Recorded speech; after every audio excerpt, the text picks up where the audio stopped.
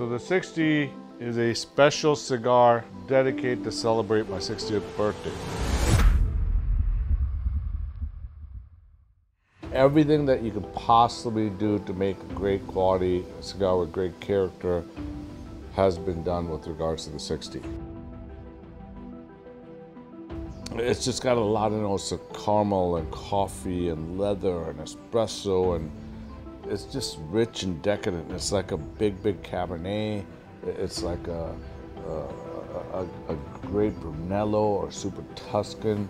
Aged tobaccos, the cigar had to be grand and rich and complex and yet full of character. We wanted something very special. We had to go out and find some tobaccos that we typically don't have.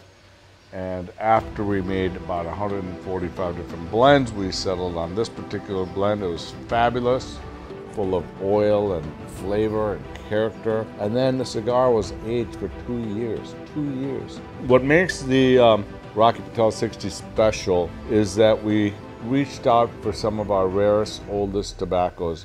When we started our farms in Esteli and Condega in Nicaragua, those tobaccos took a very long time to mature, that have been aged for at least 6 or 7 years. We found some really old San Andres Mexican wrapper, some of the oldest binders, Connecticut and broadleaf. So we have not cut any steps. Flavor's great, looks great, and tastes fabulous.